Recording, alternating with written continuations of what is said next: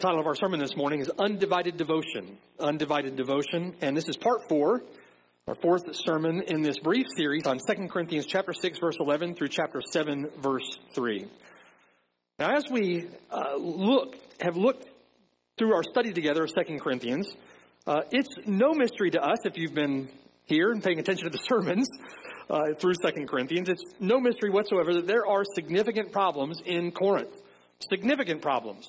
Paul realizes it. We see it on the pages of Scripture. Paul sees this church on a very dangerous and a very slippery slope.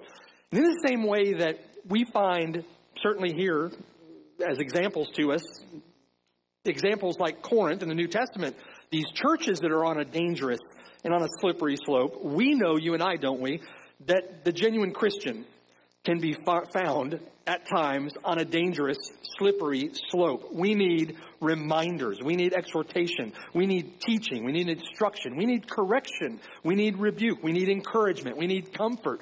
We need the Word of God. We need God working on us to keep us preserved along the path of blessing.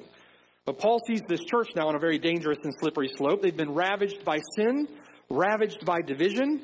This church seemingly tossed to and fro with every wind of doctrine, it would seem. False teachers, opponents of Paul, opponents of the gospel, enemies of the cross of Christ are in the church at Corinth, and they threaten to pull the church apart at the seams. Paul had warned of these wolves, warned them night and day with tears, even in Ephesus, that wolves would creep in after his departure and would seek to distract or pull away disciples to themselves. So Paul, knowing this, in sorrow and in anguish, is deeply distressed about the condition of this church. At the same time that these wolves in Corinth are spreading false accusations against Paul, spreading their false doctrine, Paul remains determined and resolved to faithfully preach the Word of God to the church, convincing, rebuking, exhorting with all long-suffering and teaching. He doesn't try to appease them or win them with things that they merely want to hear. But Paul demonstrates great love for them by telling them what they need to hear. Sometimes the truths that we need to hear are painful. Often the truths that we need to hear are painful truths. Paul demonstrates great love to them in this, telling them what they need to hear. That patient, persevering faithfulness on the part of Paul has now begun in Corinth to bear fruit. And that's what it does, doesn't it? When we preach the truth of God's Word, that truth, by virtue of the work of the Spirit of God in the heart of every believer, begins to bear fruit. The Word of God does not return void. Amen?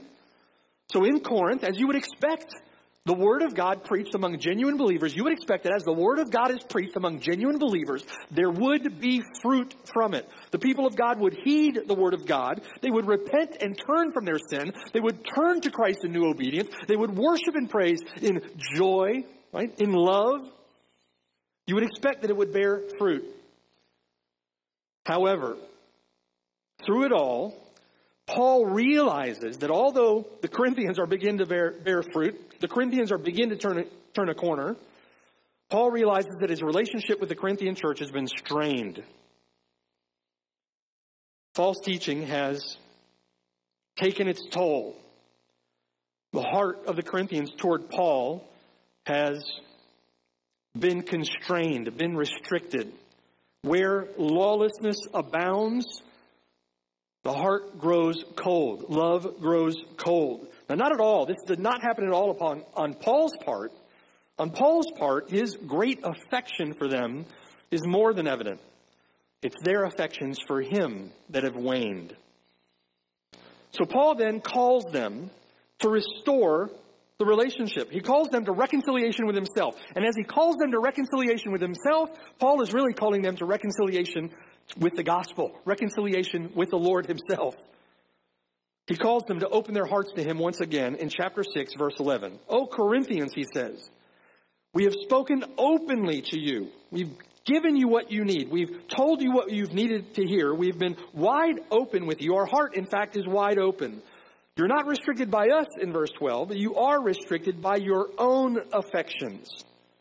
Now in return for the same, I speak as to children, you also be open. It's for their good that their relationship with Paul, that their relationship to the gospel, that their relationship with the Lord Jesus Christ, that their relationship with the Word of God, so to speak, it's for their own good that that relationship is fully reconciled. Paul is preaching the Word of God to them. Paul's an apostle of the Lord Jesus Christ. And in Paul, they have apostolic preaching in their presence, so to speak, through his letters, through his words. You and I have apostolic preaching in our presence this morning, don't we? From the Word of God. We hear Paul's words here from 2 Corinthians chapter 6 to us. He's preaching the Word of God to them, and he's preaching the Word of God to us. Now, as soon as Paul calls them then to open their hearts to him in verse 13, Paul then calls them to holiness in response to that in verse 14. There's no mistaking the clear connection in the Bible here between our love for the Lord, our love for the Lord's Word, our love for the Lord's people, our love for the Lord's apostle, our love for the Lord's text here. There's no mistaking that clear connection in the Bible between love for that and our own personal holiness. If you're here this morning and maybe this text over the last 3 sermons, you're arguing with the text, you're arguing with the implications, you're arguing with the applications, you're arguing with the interpretation, you're arguing with Paul in the text of Scripture, that would say more about your own personal holiness, obviously, than it would about anything to do with Paul or God's Word or our preaching here, right? There's a connection between our love for the Lord, our love for God's Word, our love for God's people, and our own personal holiness. I would venture to say that those here who are heeding the Word of God preached, if you love the Word of God, you love the Lord, you love the Lord's people, then there is a connection between that love for God's Word, that love for the Lord, that love for the Lord's people, and your own personal holiness. Where lawlessness abounds, love grows cold. Now remember our twofold definition of holiness. So we think about holiness. One part of that definition is separation from sin, separation from this world. Set apart from sin. Set apart from this world. The other side of that, a two-sided coin you could say, is set apart to God. Set apart to His kingdom. Set apart to His cause. Set apart to His word. Set apart to Him. Now, Paul begins in verse 14. After calling us to Godward affections in verses 11 through 13, Paul calls us now to separate from unrighteous influences in this world. He calls us to disunion with the godless. Look at verse 14. Paul says then, do not be unequally yoked together with unbelievers. For what fellowship has righteousness with lawlessness? What communion has light with darkness? What accord has Christ with Belial? Or what part has a believer with an unbeliever? And what agreement has the temple of God with idols? So by virtue of his new heart, by virtue of God's Spirit within him, the desire and pursuit of a genuine believer in relation to sin, in relation to evil, in relation to wickedness, whether it's a person or whether it's a thing, by virtue of his new heart and God's Spirit within him, the desire and pursuit of a genuine believer is to separate himself from it, to separate himself from evil, to separate himself from wickedness, to have no fellowship with the unfruitful works of darkness. Paul repeats the same exhortation again in verse 17. He says, therefore, verse 17, come out from among them. Be separate, says the Lord. Do not touch what is unclean, and I will receive you. With respect to our twofold definition then of holiness, Paul reminds us that we must be set apart from sin because we are set apart to the Lord. Look at verse 16, the second half of the verse there. Do not be unequally yoked together with unbelievers. Why? For or because you are the temple of the living God. As God has said, I will dwell in them and walk among them. I will be their God. They shall be my people. Therefore, come out from among them and be separate, says the Lord. Do not touch what is unclean, and I will receive you. I will be a father to you. You shall be to me my sons and my daughters, says the Lord Almighty. So disunion with the godless, as we've seen, is necessary. Disunion with the godless is required. Disunion with the godless is expected, considering our communion with God in Christ. God calls us to himself. And by virtue of God saving us to himself, we must separate from sin, separate from this wicked world to him. Now that glorious truth that we, God's people, in verse 16, are now the dwelling place of God in the Spirit, leads Paul then back once again to his call for holiness, his call for separation, and the subject of our study this morning in chapter 7, verse 1. Paul calls us to disunion with the godless. He calls us to communion with God, and now he calls us to a devotion to godliness, or a devotion to holiness. Look at chapter 7, verse 1. Therefore, having these promises, beloved, let us cleanse ourselves from all filthiness of the flesh and spirit, perfecting holiness in the fear of God. Now in chapter 7, verse 1, I want you to consider with me the motivation and the means through which we are called to devote ourselves to godliness. The motivation and the means through which we are called to devote ourselves to godliness, or to devote ourselves to holiness. The title of our sermon is Undivided Devotion, right? That is an undivided devotion to the Lord Jesus Christ, undivided to the devotion to his kingdom, to his cause, to his purposes, undivided devotion now to godliness. That is the calling upon every Christian believer, every disciple of Christ is called to an undivided devotion to the Lord Jesus Christ, and by implication then, and by command from the Word of God, an undivided devotion to godliness. Look with me first at the motivation that we have for that in chapter 7, verse 1. Right? The Lord doesn't leave us without glorious motivation, without beautiful reasons why. We have the best motivations imaginable. In fact, they are, apart from his Spirit, unimaginable. They're so glorious. We have glorious motivation. Now, Paul begins by connecting chapter 7, verse 1 with the verses, but particularly the promises that come before it. Notice the word therefore. Wherever you see a therefore, you got to look back and see what it's there for, right? Chapter 7, verse 1, therefore, having, present tense, present possession, it is ours now, right? Therefore, having these promises, beloved, let us cleanse ourselves. Now, so according to Paul now, chapter 7, verse 1, according to Paul, what's our motivation? These promises, right? These promises. My brother was talking about this morning in the call to worship.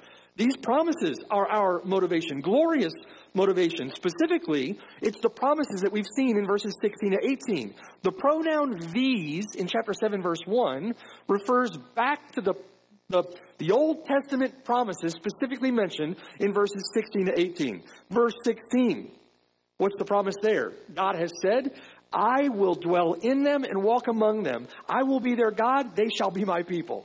As we saw last Lord's Day, that is a glorious promise. A glorious promise and a glorious hope. Chapter 6, verse 17. The promise there, I will receive you. God will gather us to himself. He's already begun that good work. He will gather us to himself. He will welcome us, you could say, as some translations do. I will receive you. The promise in verse 18. I will be a father to you, and you shall be my sons and daughters, says the Lord Almighty. So among the many promises of God to those who turn from their sin and entrust themselves to Christ are the promises, verses 16 through 18, that God will dwell with us, that God will receive, he will welcome us to himself, and that God will be a father to us. Amazing, isn't it? The last Lord's Day, we traced these promises through the Old Testament into the New Testament to see how Paul saw them as ultimately fulfilled in the church.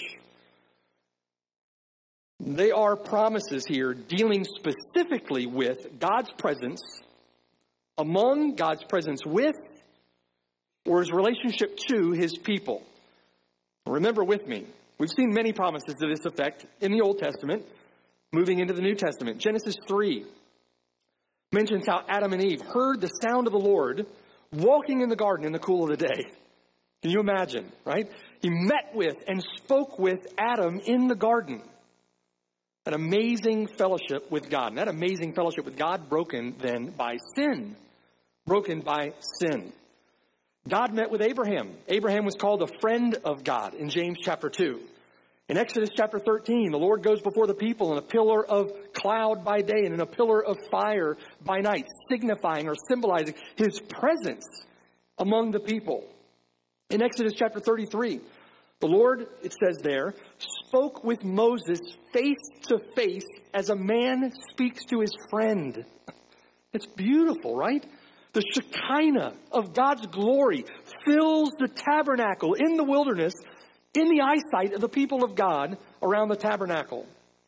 It would later fill the temple as the divine presence is said to dwell among them. In John chapter 1 verse 14, the Word became flesh, Emmanuel, right? God with us, where the Word tabernacled or dwelt among us.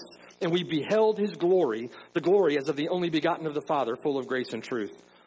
And then when the Lord Jesus Christ departs this earth by means of his cross and he ascends into heaven after the resurrection, he sends the Helper, the Spirit of God. And God, by his Spirit, once again tabernacles or dwells in the midst of his people. How does he do that now? He does that through his church. He tabernacles or dwells in the midst of his people now in his church, indwelling his people. So in 2 Corinthians chapter 6, verses 16 through 18 then, Paul references God's promised presence from Moses and the law in Leviticus chapter 26, verse 11, where the Lord says, I will set my tabernacle among you. My soul shall not abhor you. I will walk among you and be your God, and you shall be my people. Immediate referent point to that promise is made at the construction of the tabernacle in the wilderness. We see a fulfillment of that promise in our age as he builds living stones, a spiritual house, stone by living stone upon living stone, bringing in his elect into the church. And we'll see it ultimately in the new heavens and the new earth in the vision of John, right? As John saw the new Jerusalem descending out of heaven as a bride adorned for her husband, needing no temple. Why? Because God and the Lamb are its temple. Now he references God's promised presence from Ezekiel 37, also verse 26, where the Lord says this, moreover, I will make a covenant of peace with them. It shall be an everlasting covenant with them. I will establish them and will multiply them, and I will set my sanctuary in their midst forevermore. This is the promise of God's presence among his people. He says, my tabernacle also shall be with them. Indeed, I will be their God, and they shall be my people. The nations also will know that I, the Lord, sanctify or set apart Israel when my sanctuary is in their midst forevermore. Now, Paul also takes these promises and he says in 2 Corinthians chapter 6, verse 16, that these promises are given to us. They're given to Israel and they're given to us. They're fulfilled in Israel and they're fulfilled in us. They're fulfilled, 2 Corinthians chapter 6, verse 16, they're fulfilled to us. Now, why is that, Paul? Why would Paul say that? Because you, brother, you, sister, are the dwelling place of God in the Spirit. You are the temple of the living God. God dwells within his people by his Spirit today. God dwells among his church until that day when John hears that voice in Revelation 21:3. Behold, the tabernacle of God is with men. He will dwell with them. They shall be his people. God himself will be with them and be their God in a greater and more glorious way than God was ever with Adam and Eve in the garden. God will be with his people in that day, in that way. And God, verse 4, will wipe away every tear from their eyes. There shall be no more death, nor sorrow, nor crying. There shall be no more pain, for the former things have passed away. And considering these promises, right? By repentant faith in the Lord Jesus Christ, if you will turn from your sin and entrust yourself to him, following the Lord Jesus Christ by faith, far from placing us under the wrath of hell, the wrath that we deserve because of our sin, rather than being cast out of his presence into outer darkness where there will be weeping and gnashing of teeth, God the Holy One, God the Just One, the one who dwells in unapproachable light, promises to his people, I will receive you. That's amazing. God, holy God, will receive you and I. But he receives you and I in him, in Christ. When your family, when all your so-called friends turn their back on you because you now stand for him, God says to you, I will receive you. I will welcome you. It's like the loving father that stood on the path as the prodigal son is running. The father runs out to meet him. The prodigal son is coming up the path. He embraces him, puts his robe on him, puts a ring on his finger. They kill the fatted calf in celebration. The Lord receives us. When this wicked world rejects you, when enemies of the gospel mock you, when enemies of the gospel deride you, say all manner of evil falsely against you for his name, God says, I'll receive you. God says, I will welcome you. When you feel alone, you're never alone. You're never alone. God promises, I will receive you. We have that promise. Therefore, having these promises, Paul says, right? That is a present possession. God in Christ receives us. He promises, I will be a father to you, and you shall be my sons and daughters. When you were formerly an enemy of God, you are now an adopted son or daughter of the King. You were made accepted in the beloved, born again by a Spirit, adopted into the household of God. Not mere subjects of the King, though that in and of itself would be glorious, just to be subjects of the King, right? Just to be slaves in the household of our God. We are sons and daughters.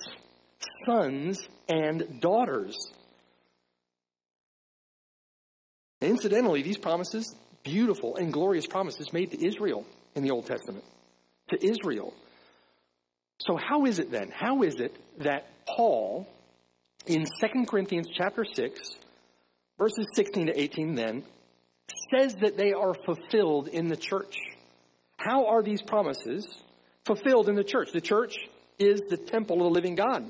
How are these promises fulfilled in us? Paul says in Romans chapter 2, verse 28, listen, he is not a Jew who is one outwardly, nor is circumcision that which is outward in the flesh, but he is a Jew who is one inwardly. Circumcision is that of the heart, in the spirit, not in the letter, whose praise is not from men, but from God. He would say later in Galatians chapter 3, verse 7, therefore, know that only those who are of faith are sons of Abraham. You could say, as Paul does, only those who are of faith are sons of God. Only those who are of faith are sons of Abraham. And the scripture, foreseeing that God would justify the Gentiles by faith, preached the gospel to Abraham beforehand, saying, in you all the nations shall be blessed. So then, those who are of faith are blessed. Blessed with salvation. Blessed with new birth. Blessed with adoption. Blessed with these glorious promises in believing Abraham, or with believing Abraham in Christ. So then, we come to grips with Paul's text here. And we consider these promises. We consider Paul's statement that we have them, present possession. So having these glorious promises, beloved, what do we then do? What is our response? What do we do? The blessings of God are matchless. The riches of God's mercy are exceedingly great. What do we do? Well, Paul tells us, come out from among them, verse 17. Be separate, says the Lord. Do not touch what is unclean. Right? We are to flee to Him. We're to follow Him. We're to obey Him. We're to live for Him. Paul says, let us cleanse ourselves from all filthiness of the flesh and spirit, perfecting holiness in the fear of God. Now notice with me, with respect to chapter 7, verse 1, Paul does not say, he doesn't say, cleanse yourselves from all filthiness so that you can inherit the promises. But he does not say, cleanse yourselves from all filthiness so that you can become His sons and daughters. No, right? Cleanse yourself in order to get these promises. No. Since we have them, right? Since these promises, these great realities are true of you, are true to you, therefore, then let us cleanse ourselves from all filthiness of the flesh and spirit. It's what distinguishes Christianity from every other false religion in the world. In order to get something from God, right? It's tragic to think about it, isn't it?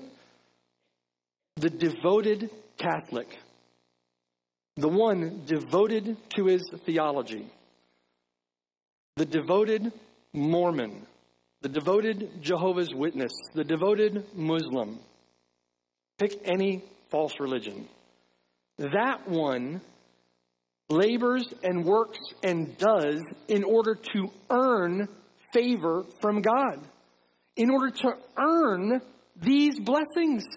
Blessings so glorious, so matchlessly superlative. Can't put enough adjectives together, right?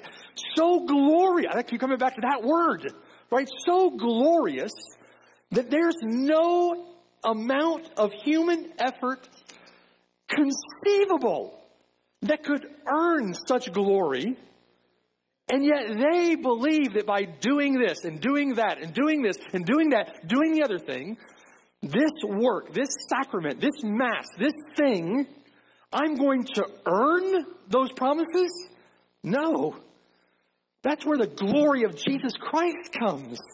The Lord Jesus Christ is the glorious one who is able to earn those promises, earn those blessings. His own shed blood, His own perfect life is the only merit we can plead to have them in Him. He's the one who earns them. Do you see? Just thoughtlessly impossible to think that we could earn favor with God through our works. That's why Catholicism, Mormonism, Jehovah's Witness, that false theology counts the cross of Christ as a common thing, negates the cross, because they seek to attain to a righteousness of their own by works of the law. And righteousness will not be attained through works of any law, only through faith in the Lord Jesus Christ. Since we have these promises, since we have them by faith in Christ, therefore, brother, sister, let us cleanse ourselves from all filthiness. In the Bible, in the scriptures, right, there's this indicative imperative relationship. We're given commands, but those commands always coming on the foundation of glorious promises. We have imperatives. The Lord certainly gives us commands, and He tells us, the one who loves me will be the one who obeys my commands, right? We are to obey the commands of the Lord Jesus Christ. But those commands given to us on a bedrock of indicatives, statements of fact, right? Those imperatives, those commands given to us on a foundation of glorious promises, glorious indicatives. And so we are holy then. We are set apart to Him to be holy. Why? Because we have such glorious promises. Because God Himself will dwell with us, and God will dwell among us, and we will be His people, and He will be our God. We are holy. We're set apart to Him. So Paul says now, be holy. These promises, too, are assumed in the text to be more than sufficient to that end, right? Having these promises, we have them. These promises then are sufficient that we should turn from our sin, trust Him by faith, and pursue sanctification, cleansing ourselves from all filthiness of the flesh and spirit, perfecting holiness in the fear of God. These promises are sufficient motivation to be separated from sin. Not, right? That's how that differs also from false religion. Not in some cold, heartless, ritualistic way, right?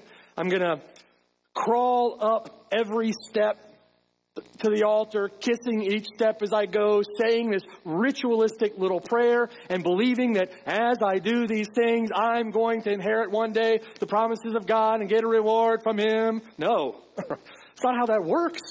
That's cold. That's this external ritualism. No, it's by virtue of the promise that we have God's Spirit dwelling within us. We have the presence of God with us, His people, and loving Him, right?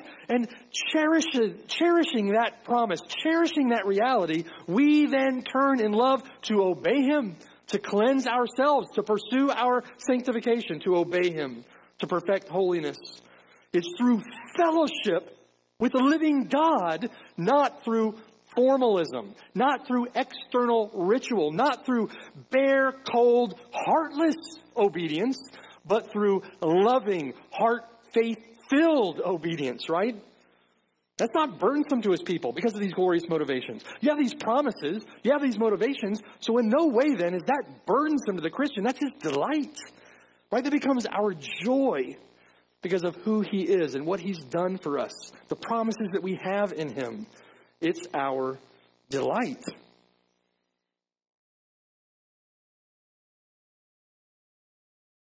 There'll be those often that will characterize, what they're doing is they're characterizing the preaching of God's Word, or they're characterizing God's Word, essentially, as a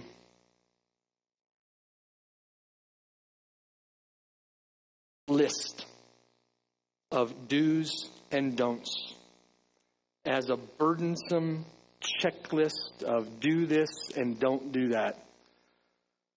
What a wicked and deplorable impugning of God's holy, righteous, loving, and just commands. We do these things because we love the Lord our God. We do these things because He died for me and rose again. I therefore am resolved that I will no longer live for myself. The life which I now live in the flesh, I resolve to live for Him because He died and gave His life for me. And yet people want to reduce even Paul's exhortations here to obey the Lord. Pursue your sanctification. Give all diligence to cleanse yourselves. Why? Because of these precious promises. We have these promises. Paul would later say, nevertheless, the solid foundation of God stands, having this seal. The Lord knows those who are His, and let everyone who names the name of Christ depart from iniquity. God wants His temple holy, which temple you are.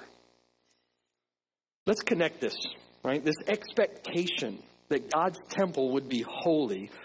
Let's connect this with an illustration from the Old Testament. Turn with me to Ezekiel chapter 8. Ezekiel chapter 8.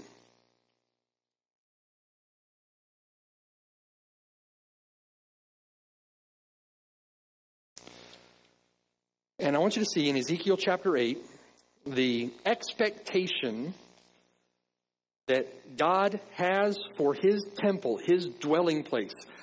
If God is to dwell among His people, with His people, in a covenant relationship with them, then God has an expectation that His temple will be holy. And what we see in Ezekiel chapter 8 is a tragic scene as we come to verse 1. So it came to pass in the 6th year, in the 6th month, of the 5th day of the month, as Ezekiel sat in his house with the elders of Judah sitting before me, that the hand of the Lord fell upon me there. Then I looked. There was a likeness like the appearance of fire From the appearance of his waist and downward, fire, and from his waist and upward like the appearance of brightness, like the color of amber. He stretched out the form of a hand and took me by a lock of my hair, and by the Spirit lifted me up between the earth and heaven and brought me in visions of God to Jerusalem, to the door of the north gate of the inner court, where the seat of the image of jealousy was, which provokes to jealousy. Essentially grabs Ezekiel by the scruff of his neck and takes him into a vision of the temple. And in the temple of God, the temple where God's presence is said to dwell between the cherubim, there in the temple is the seat of the image of jealousy. What that is an idol. This is idolatry. An idol is set up, a wicked false idol set up in the temple of God. And that idol provokes to jealousy, provokes God to jealousy here. And behold, verse 4, the glory of the God of Israel was there, like the vision that I saw in the plain. This is a glory, the glory of God's presence, that obviously the people entirely ignored. They neglected the glory of God's presence to the point that they then ignored the glory of God's presence, to now to the point where they're doing things, blasphemous things, opposing God's presence. They actually set up an idol in the temple, right? It leads to blasphemous idolatry. So he said, verse 5, Son of man, lift your eyes now toward the north. So I lifted my eyes toward the north, and there north of the altar gate was this image of jealousy in the entrance. Furthermore, he said to me, Son of man, do you see what they're doing? Do you see the great abominations that the house of Israel commits here to make me go far away from my sanctuary? Notice what he says. To make me go far away from my sanctuary. That sanctuary is to be holy. And through their idolatry, they are, in essence, forcing God out of the sanctuary. Forcing God's presence away from them, so to speak, right? Now turn again, he says to Ezekiel, and you will see greater abominations. Verse 7. So he brought me to the door of the court, and when I looked, there was a hole in the wall. And he said to me, Son of man, dig into the wall. And when I dug into the wall, there was a door. And he said to me, Go in, see the wicked abominations which they are doing there. And so I went in and saw there every sort of creeping thing, abominable beasts, and all the idols of the house of Israel. These aren't the idols of the nations any longer. These are the idols of the house of Israel. They're portrayed all around on the walls, and there stood before them 70 men of the elders of the house of Israel, and in their midst stood Jaazaniah, the son of Shaphan. Now, if we understand this correctly, Jaazaniah is the son of Shaphan, the one who read the book of the law to good King Josiah. When great reforms were carried out in Jerusalem to restore the worship of God's people. And here his son, one generation removed, is in wicked, deplorable idolatry. Each man had a censer in his hand, a thick cloud of incense went up. Then he said to me, verse 12, Son of man, have you seen what the elders of the house of Israel do in the dark? Every man in the room of his idols, for they say, the Lord does not see us. The Lord has forsaken the land. What you think that you do in the dark, God sees. What you think you do within an enclosed room, God sees. What you think you, quote unquote, get away with, there's no, quote unquote, getting away with it. God sees. Look at chapter 9, verse 1. So he called out in my hearing with a loud voice, saying, Let those who have charge over the city draw near, each with a deadly weapon in his hand. Suddenly 6 men came from the direction of the upper gate, which faces north, each with his battle axe in his hand. One man among them was clothed with linen and had a writer's inkhorn at his side, and they went in and stood beside the bronze altar. Now, listen to this in verse 3. The glory of the God of Israel had gone up from the cherub, where it had been, to the threshold of the temple. This is a sign, a harbinger of things to come.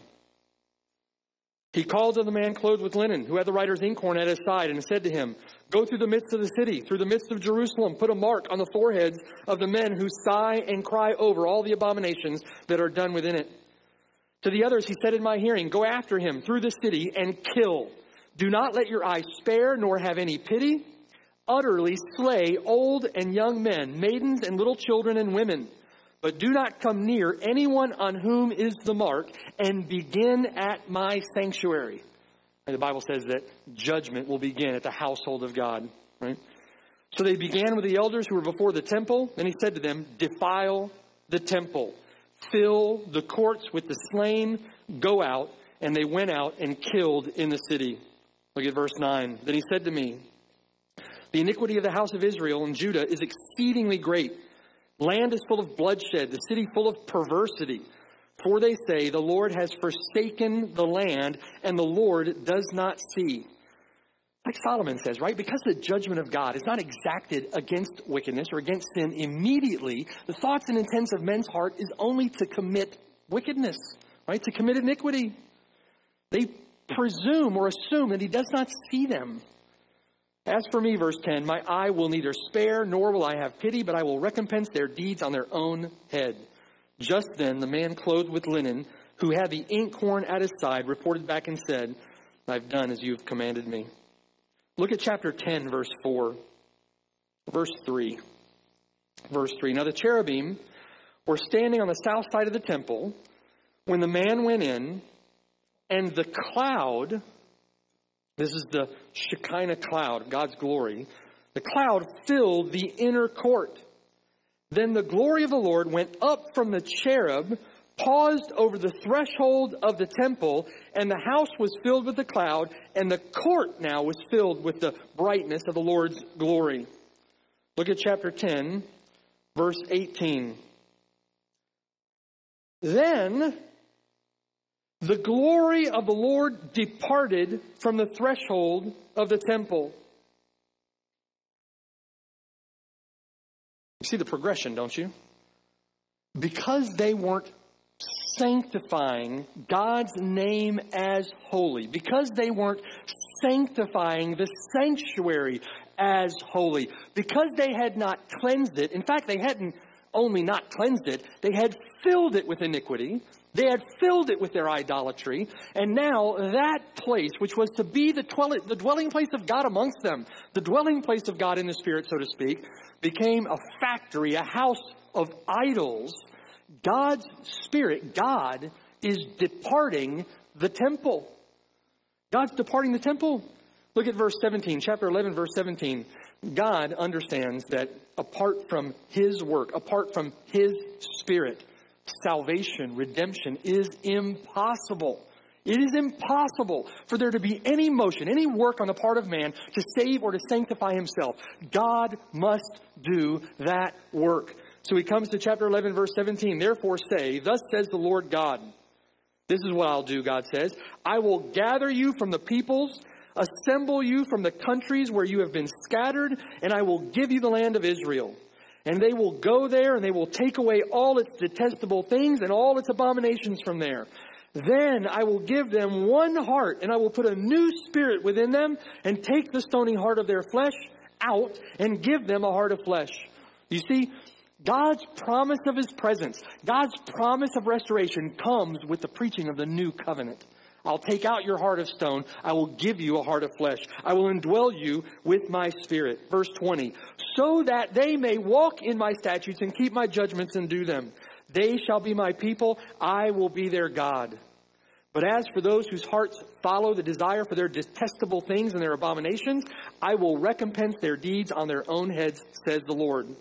So, verse 22, "The cherubim then lifted up their wings with the wheels beside them, and the glory of the God of Israel was high above them, and the glory of the Lord went up from the midst of the city and stood on the mountain which is on the east side of the city. Then the Spirit took me up and brought me in a vision by the Spirit of God into Chaldea to those who were in captivity." The Spirit of God, the presence of God, departs the temple. God has an expectation. God has an expectation, a requirement that his temple be sanctified, that his temple be set apart, that his temple be holy. So back in 2 Corinthians chapter 7, verse 2 then. 2 Corinthians chapter 7, verse 1. Therefore, having these promises, beloved, having the promise of God's presence in us and with us and among us, for we are the temple of the living God. Having God's Spirit, his presence with us, beloved, let us then cleanse the temple. Do you see? Let us cleanse ourselves from all filthiness of the flesh and spirit, perfecting holiness in the fear of God. Why? Because God is holy. Because God is holy. We then are to purify ourselves as the temple of the living God. We do that, beloved, having these promises, with the motivation of these promises. So, make the connection with me, right? Supported, strengthened, grounded in the promises of God to dwell with us, to be our God, to be a father to us, motivated by those promises, motivated by the current fulfillment of those promises, and motivated by the hope of its future and ultimate fulfillment in the new heavens and in the new earth. Based upon that indicative, we diligently and earnestly pursue the imperative. Let us cleanse ourselves. The verb there is subjunctive, acting as an imperative. So while fixing our gaze upon these things, right? While fixing our gaze upon the promises, while drawing strength from them, while drawing motivation from them, while emboldening our faith through them, we are to give ourselves devotedly to a process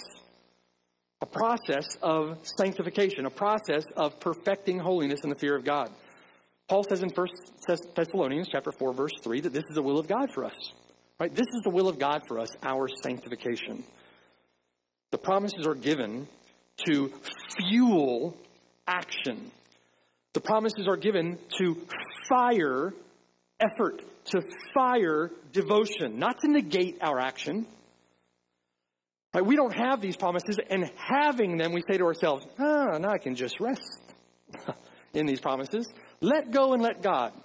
Right? If I had the lazy boy, I could lean back and pull the lever, my feet pop up, and from here on out, it's just easy, light and breezy. No. The promises are to fuel our effort. The promises are to fuel diligent, earnest work and labor until our glorification is complete. The will of God for us is our sanctification. To rest on these promises and presume to do nothing is to turn the grace of God into licentiousness, right? It's to receive the grace of God in vain.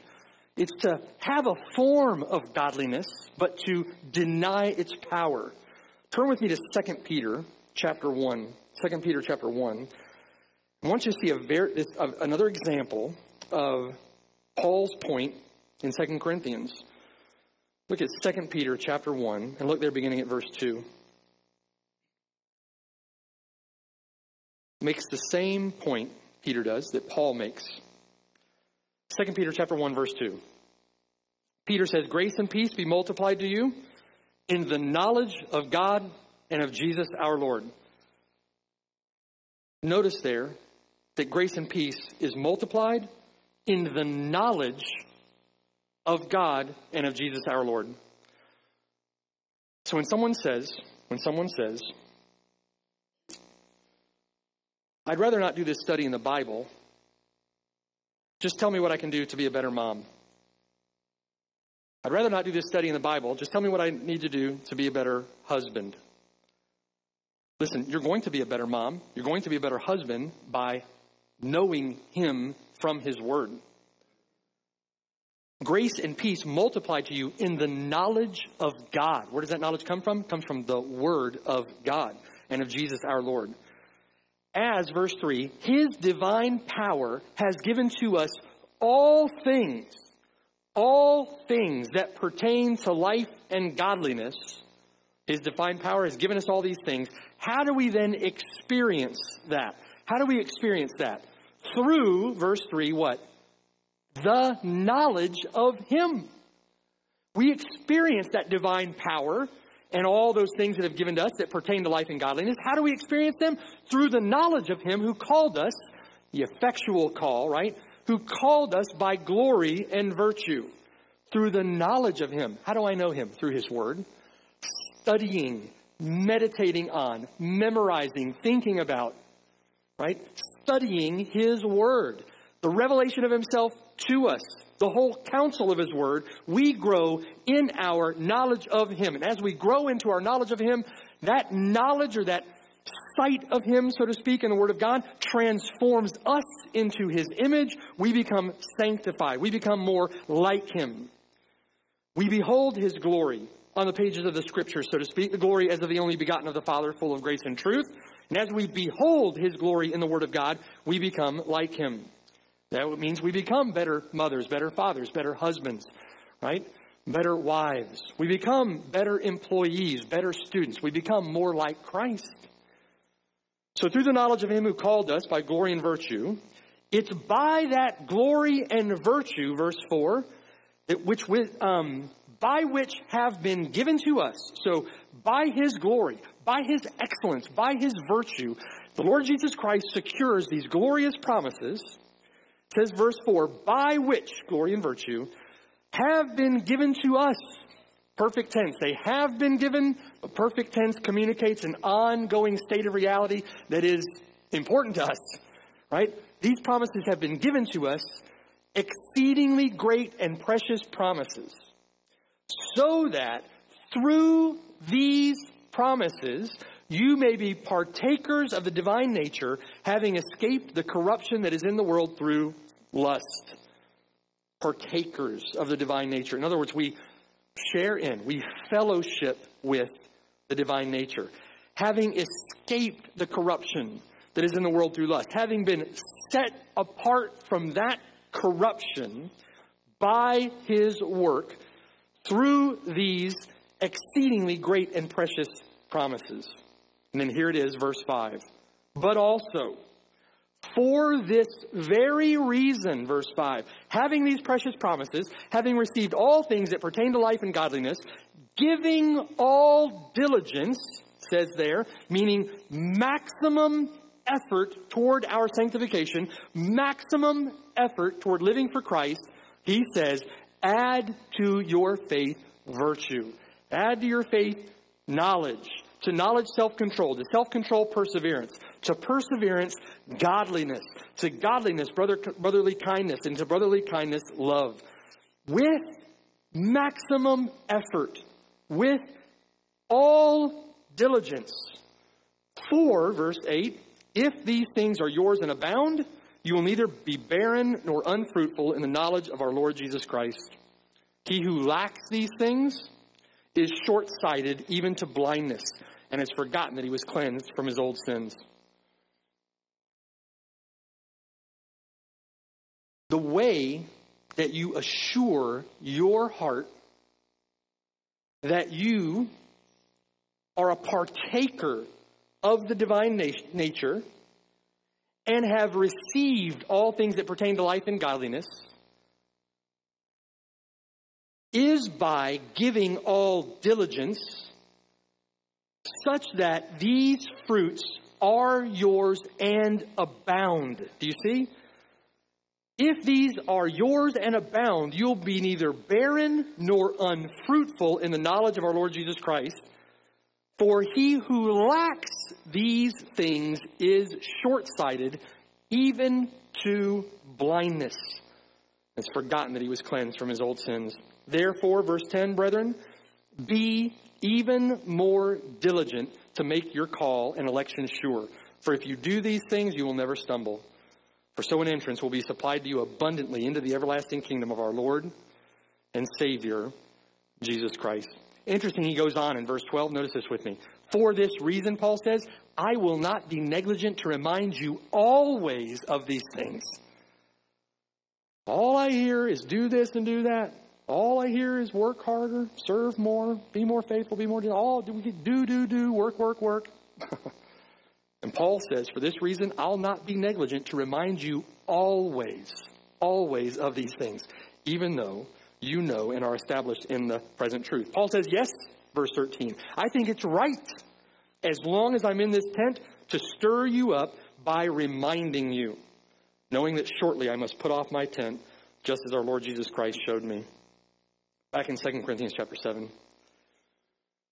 Chapter 7, verse 1. Therefore, having these promises, beloved, let us cleanse ourselves from all filthiness of the flesh and spirit, perfecting holiness in the fear of God. We've noted the motivation for holiness, for an undivided devotion to godliness. What's the means by which we pursue it? One means by which we pursue it is, verse 1, cleansing ourselves. Let us cleanse ourselves from all filthiness of the flesh and spirit. Again, we don't labor to cleanse ourselves in order to get the promises of God, not in order to be accepted in the beloved, because we already have been accepted in the beloved. We already have the promises of God. We cleanse ourselves because we have those promises. We already have been. From there in verse 1, cleanse ourselves from all filthiness. Speaks of separation. Speaks of being set apart from, to be clear from sin, clear from wickedness. Paul in Romans chapter 13, verse 12 says, the night is far spent. The day is at hand. Therefore, let us cast off the works of darkness and let us put on the armor of light. Now, what is Paul calling us to in chapter 7, verse 1? This, let us cleanse ourselves from all filthiness. Or the word all there communicates exactly what Paul is calling us to. All points to the scope of our endeavor, the scope of our efforts. Entire separation from all sin. Entire separation from all sin. Now, I'm not saying that's possible this side of our glorification, possible this side of eternity, but that's what we're called to. And your maximum diligent, earnest effort should show that that's your aim, right? That that's your goal. He is calling for total destruction in the Christian life of all sin, mortification of all filthiness. The word is malusmos, means defilement. Separate yourself from, eradicate, and totally destroy anything that defiles. Now listen, this is the goal and aim and pursuit of every person who wants to be saved. No, I'm going to do this. I'm going to clean my act up in order to be saved. I just got to go to church. I need to start reading my Bible. I need to start doing these things so that somehow I'm going to be right with God and earn something. No. This is the goal and aim and pursuit of every single genuine Christian, right? Every genuine Christian. It's never partial. It is all filthiness. Cleanse yourself from all filthiness. That work is never done. It is never done. You don't get to my age and think to yourself, well, now I can take it easy. No. In fact, the labor just feels that much harder the farther you work at it, the more that you go, right? The work is never done. Notice that he doesn't say, let us wait on God to cleanse us. Let us wait on God to work in us and through us to do and to will according to his good pleasure. He doesn't say that. This is not passive. The Christian life is in no way a passive life. This is active. Let us cleanse ourselves from all filthiness. The Christian life begins, doesn't it, with a radical and decisive break with sin. When the genuine Christian is saved, when God redeems them, he causes them to be born again by a Spirit. The genuine Christian now, born again of God's Spirit, is separated from sin, set apart to God. The power of sin in his life is broken. He is no longer on a choke chain of Satan, right? He's no longer Satan's lackey. He's no longer a lackey to his flesh. He's no longer under the dominion of sin to do its will. That power of sin has been broken And now that one who's been born again of God's Spirit can do works of righteousness. He can turn from sin and put his faith in Christ. He can stop that wickedness, right? The power of sin has been broken. The penalty for sin has been paid, praise God. And through a process now of sanctification, God separates us more and more each day from the presence of sin in our lives. That's the work being referenced here, is that process of separation from the presence of sin. Now that's where we start, right? The Christian life begins there. A radical and decisive break with sin. But the Christian life doesn't end there. That's the beginning. What entails now after that radical break with sin is a radical warfare against all of it that remains. And that radical warfare takes place until the end of your life. You go to Calvary, and there you see the Savior hanging between earth and heaven, bearing the wrath of God for your sin. And there at the cross, you are washed, you are cleansed of all your iniquity, all of those filthy stains, cleansed in the blood of the Lamb.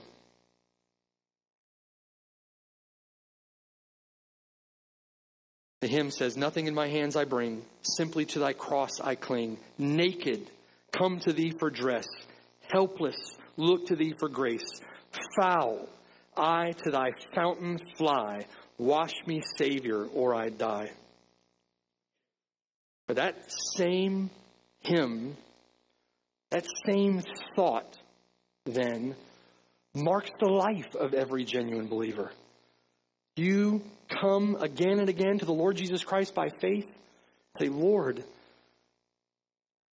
help me to overcome this sin. Lord, sanctify me. Set me apart more and more and more to your will, to your cause." The Christian life continues with radical warfare against all remaining sin. Paul says that all remaining sin is of the flesh and spirit. Let us cleanse ourselves of all filthiness of the flesh and spirit. In other words, of the whole person. Of the whole person, the flesh. Things that you do in the flesh. Presenting your members as members of unrighteousness. That is filthiness in your flesh. Using your tongue to say ungodly things. Using your members to do ungodly works. We're to cleanse ourselves from all filthiness of the flesh. We're to cleanse ourselves from all filthiness of the spirit. Every sinful thought, every sinful desire, every sinful inclination, every sinful feeling, every sinful imagination, every sinful emotion, every sinful God-denying idolatry, every sinful God-denying discouragement, right? We're to cleanse ourselves from all filthiness of the flesh and spirit.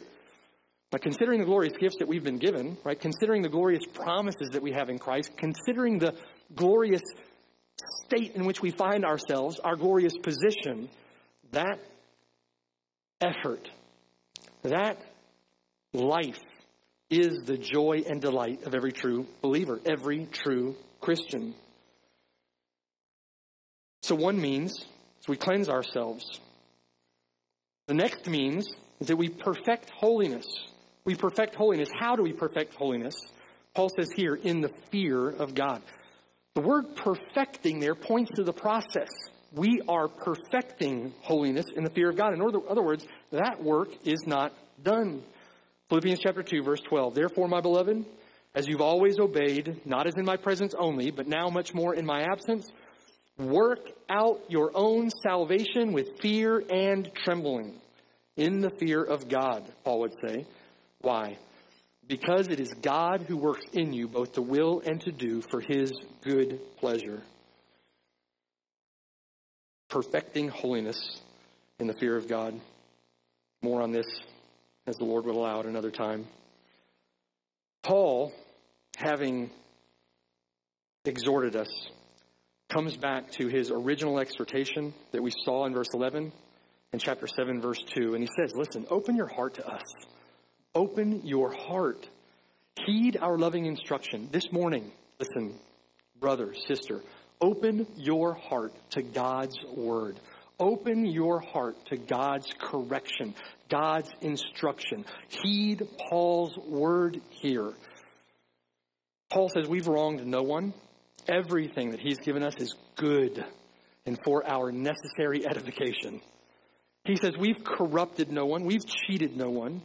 Paul here is worthy of more than a mere superficial relationship. God's word, worthy of more than a passing superficial relationship. It deserves our entire attention. It deserves our concerted effort. It deserves our full affection. Paul says, I do not say this to condemn, verse 3. I don't say this because I think you're guilty of these things, because I've said before, you are in our hearts to die together and to live together. Paul says we're knitted together.